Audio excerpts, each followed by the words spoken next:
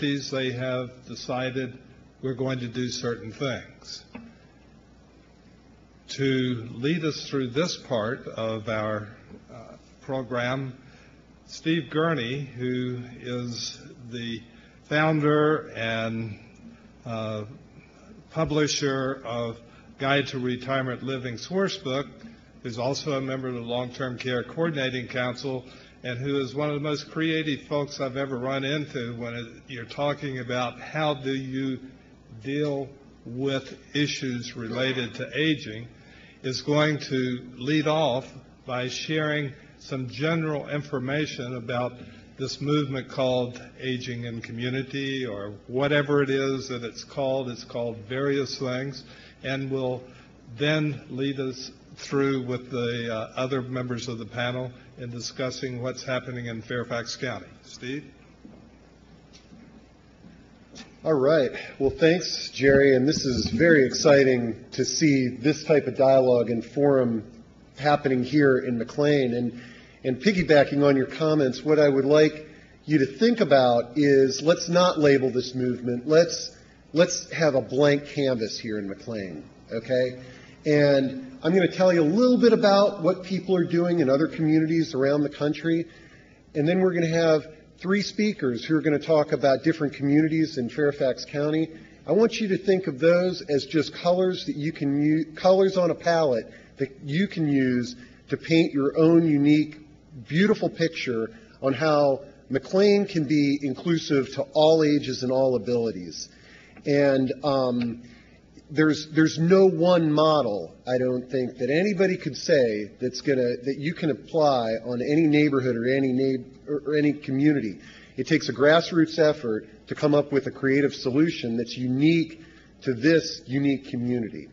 So let me tell you where this movement got its roots, at least the real energy got its roots, up in Boston in a neighborhood called Beacon Hill. And the neighbors there in Beacon Hill saw some of their fellow neighbors who were committed and loved this neighborhood moving away for a variety of reasons. They might move to a retirement community. They might move away to be closer to their children, or perhaps their home was a bit to manage, and so they just had to move to a different neighborhood, and they got disconnected from the community that they loved. And so what they did was they came together in a grassroots way, and they created something called Beacon Hill Village. And one of the labels that this movement gets is the Village Movement, thanks to them. They started in 2001, and it had a relatively slow start. And then they had some fantastic good fortune. New York Times and AARP decided to write some articles on what they were doing. And it caught the attention of the nation. I mean, inquiries went up. People started getting really interested in what are these folks doing. And so much so that they were able to organize a forum, and they invited people from all over the country to come to Boston and learn what they were doing. And much to their surprise, they got somebody from every single state in the country. It just so happens that the D.C. area became the hotbed of replicating what they were doing. And we have on the stage one of the first villages of replication, but we had Capitol Hill, Watergate, Mount Vernon, who you'll meet, and Clifton were some of the first villages outside of the Boston area to be replicated. So one of the benefits that we have is a county, that we're in a county here that really sees the future. And what our Board of Supervisors in the Fairfax Area Agency on Aging organized was a similar forum that said, how can we reinvent our neighborhoods here in Fairfax County? And it was held at the Government Center. It was very well attended. And we had folks from Beacon Hill, from New Jersey, from all over, showcasing what they were doing as solutions in their communities. And the goal was, let's talk on a county level, and now everybody go back to their neighborhoods and try to replicate what this on a community level. And I'm pleased to see that this forum is a direct result of of this very intentional, thoughtful approach to how can we reinvent our neighborhoods. So today we're going to, in a moment, I'm going to introduce you to three of these various approaches, different approaches. But before I do that, I want you to sort of think about four things that really are that our panel of residents echoed that are really important in aging in community. The first is each of these initiatives that you've seen here are grassroots efforts. I've been in this business for 21 years, and I've seen entrepreneurs try to attack this problem with business sense. Look at demographics. We can help people age in place. I've got the one-stop shop service. And no one's really been successful there. When Beacon Hill came together in a grassroots effort, it had the exact opposite outcome. People got interested. People are engaged. You all are sitting in this audience, and I believe a lot of it has to do with this being a grassroots effort. Okay, so now I'm going to get to my four things.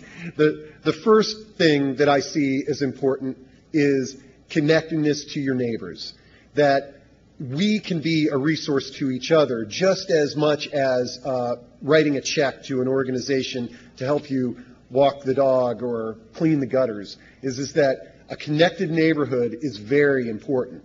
And it was echoed with some of our residents speaking.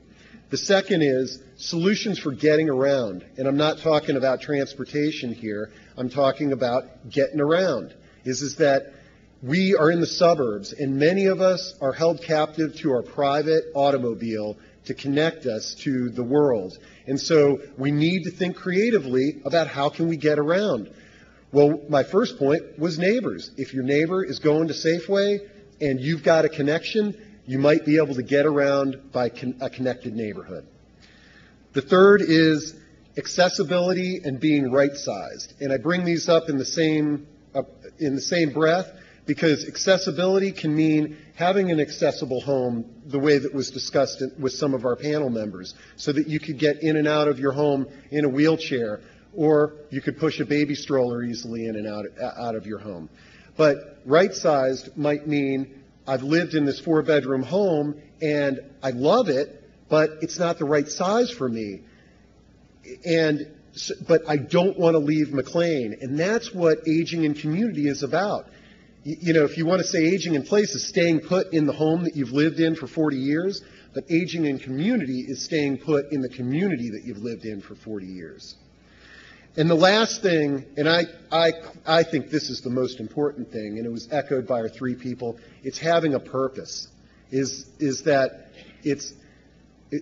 key thing is having a purpose, and I think we can look at that from a selfish perspective, that, hey, I like to play golf or I like painting, but I think what we've heard up here in between the lines is a more important reason to have purpose, and that's the impact that you can have on the community.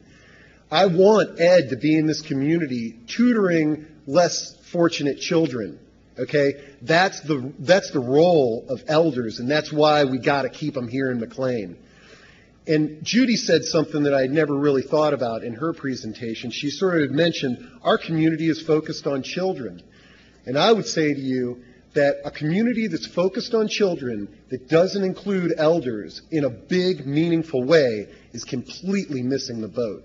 That this is living history of Mclean. This is better wisdom that you can get in an Ivy League university, and we got to do everything we can to keep these folks here